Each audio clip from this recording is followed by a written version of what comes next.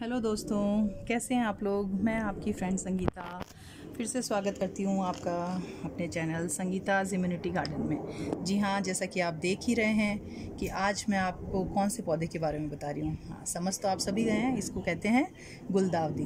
गुलदावदी के जो पौधे होते हैं वो अभी इसी वक्त, यानी कि जो मानसून का मौसम जो चल रहा है ना, अगस्त सितंबर का जो महीना होता है, इसी के अंदर हम लोग इनको जो हमारे पहले के कोई पौधे अगर आपके पास लगे हैं तो उनमें से आप इस तरह की ऊपर से डालियां ले सकते हैं। देखिए, मैंने जैसे इसके अंदर बहुत सारी लेके इकट्ठी करके रखी है और मैं आप लोगों को ये बता रही हूँ कि आप इनसे मतलब एक पौधे से भी आप कितनी सारी बना सकते हैं। मैंने थोड़े अलग अलग कलर के लिए हैं, मेरे पास सारे कलर की गुलदावदी है, जैसा कि आपने पहले भी मेरे चैनल में वीडियोस में देखा होगा।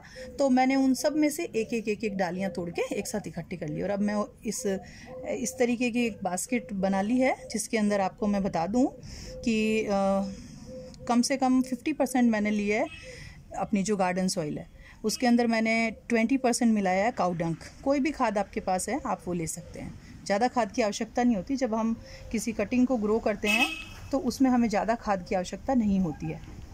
और उसके बाद में मैंने बाकी जो भी आप सैंडी सॉइल है कोई भी ले सकते हैं, जो भी आपके पास में अवेलेबल है आप ले सकते हैं ईजीली, कोई दिक्कत नहीं है।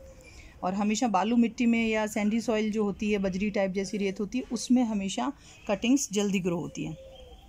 तो मैंने ये इस तरह की ले रखी है। अब आप देखिए, इसकी छोटी कटिंग आप ले लीजिए, कहना चाहिए एक उंगली भर जितनी तो कम से कम हमें ज़मीन में देनी होगी। तो आप इतनी एक हाथ भरी जितनी कटिंग ले सकते हैं।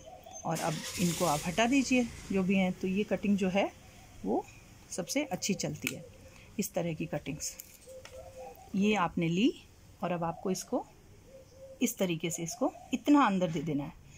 अब कोई प्रॉब्लम नहीं होगी, थोड़ा सा इसे प्रेस कर दीजिए ताकि इसके अंदर बिल्कुल भी जगह ना रहे, क्योंकि उससे इसमें फंगस लगने का डर रहता है।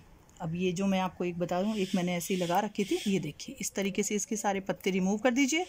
और बहुत इजीली लगने वाला पौधा है, बहुत सुंदर फूल आते हैं इसके अंदर। और पूरी सर्दियों में, कहते हैं सर्दियों का तो इसे राजा ही कहते हैं, इस तरीके से थोड़ी सी टेढ़ी कटिंग उसको काटिए, ताकि क्या है कि ये इस तरीके से जब कटेगी तो, और इसको लगाना भी इसी तरीके से है कि आप थोड़ा सा इसे टेढ़ा करके इसमें लगाइए।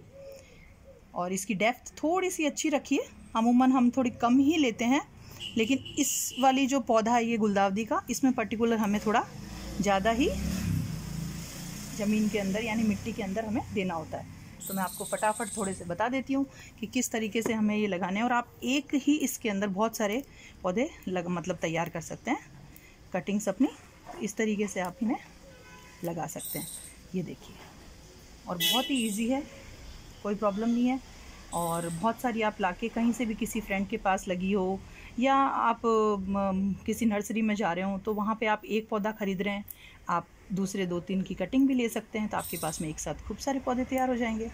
और आपको अगर मेरी कोई भी बात बताई हुई वीडियोस जो मेरे हैं पेड़ पौधों के, वो अगर अच्छे लगते हों, आपको लगता हो कि आपके लिए फ़ायदेमंद हैं और यूज़फुल हैं और कुछ नॉलेजेबल हैं, तो प्लीज़ इसे सब्सक्राइब करिए और बेल आइकन को दबाइए। और अपने कमेंट्स जो भी अच्छे मेरे लिए भी अच्छे रहेंगे, और साथ में जो भी इनको देख रहे हैं उन सभी लोगों के लिए आपके कमेंट्स काफ़ी यूज़फुल रहेंगे। तो प्लीज़ अगर कोई जानकारी हो, कुछ और आप मुझसे जानना चाहें और कुछ और बताना चाहें, तो प्लीज़ आपके कमेंट्स का स्वागत है। और इसे लाइक भी करिए, शेयर करिए, और दूसरे दोस्तों के साथ भी इसे शेयर करिए, अपने फ्रेंड्स के साथ शेयर करिए। तभी क्या होता है दोस्तों कि अगर आप इसे शेयर करेंगे, इसे अप्रिशिएट करेंगे, तो मुझे थोड़ा सा यूँ लगेगा कि हाँ, मैं जो मेहनत कर रही हूँ वो सही दिशा में कर रही हूँ। और उसमें कोई अगर आपको लगता है कि कुछ और ऐड होना चाहिए तो वो भी आप मुझे बता सकते हैं।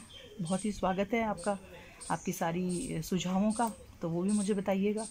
और एक एक पौधे को अगर आप कटिंग से तैयार करेंगे, मेरे ख्याल से बिल्कुल मुफ्त में ये जो पौधे हैं मेरे पास में भी बिल्कुल फ्री में लगे हुए हैं। मैं एक पौधा लिया था, आप देखिए, उसके बाद में मैंने इतने सारे पौधे कर लिए कि आज मेरे पास सब जगह गुलदावदी के पौधे लगे हुए हैं, पूरे सब जगह। मतलब जिन ज़मीन में बड़े बड़े पेड़ जहाँ पे मैंने लगा रखे हैं, उनके नीचे भी मैंने गुलदावदी लगा रखी है। और बहुत ही खूबसूरत लगते हैं जब सर्दियाँ आती है। पूरा गार्डन मेरा गुलदावदी के तरह तरह के कलर के फूलों से भर जाता है। तो बस बहुत आसान है, इस तरीके से आप इसके अंदर कम से कम 50 से 100 कटिंग लगा सकते हैं। बस तरीका वही कि अच्छे से इसको आपको इस तरीके से मिट्टी में देना है। और ये मैं थोड़ा सा फास्ट आपको बता देती हूँ एक बार, क्योंकि सारी लगाने में तो वीडियो बहुत लंबा हो जाएगा। इस तरीके से पत्ते आप रिमूव कर दीजिए। मैंने बहुत सारी कटिंग ले ली है अलग अलग कलर की, और ये मेरी बास्केट बहुत अच्छी तैयार हो जाएगी। 10 दिन बाद में 10 से 15 दिन बाद में आप देखिएगा इनमें जड़ें आ जाएंगी और बहुत ही अच्छे से ये सारी की सारी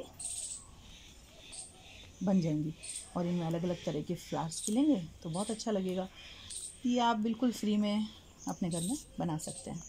तो बस मैं तो यही कहना चाहती हूँ कि आप लोग भी अपने घर में इस तरह के पेड़ पौधे लगाएं, और इनके फूल भी बहुत सुंदर भी लगते हैं और अच्छे भी रहते हैं। इनसे मक्खी मच्छर नहीं आते, आपके घर में डेंगू चिकनगुनिया इस तरह के मच्छर नहीं पनपेंगे, और खूबसूरती तो बढ़ेगी। तो एक सकारात्मकता और इम्यूनिटी हमारे माइंड में भी एक वो रहती है कि हाँ, शरीर की इम्यूनिटी तो बढ़ती है, सकारात्मकता से हमारे दिमाग की इम्यूनिटी भी बढ़ती है, और फूल हमेशा हमें सकारात्मकता देते हैं।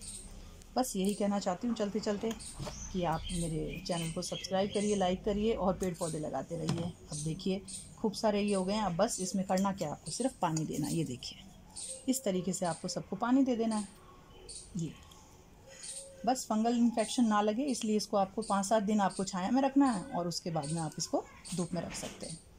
और पानी समय समय पर देना है, यानी एक दिन छोड़ के एक दिन। ज़्यादा पानी नहीं देना क्योंकि ये छोटी कटिंग है तो इन्हें ज़्यादा पानी की ज़रूरत नहीं है।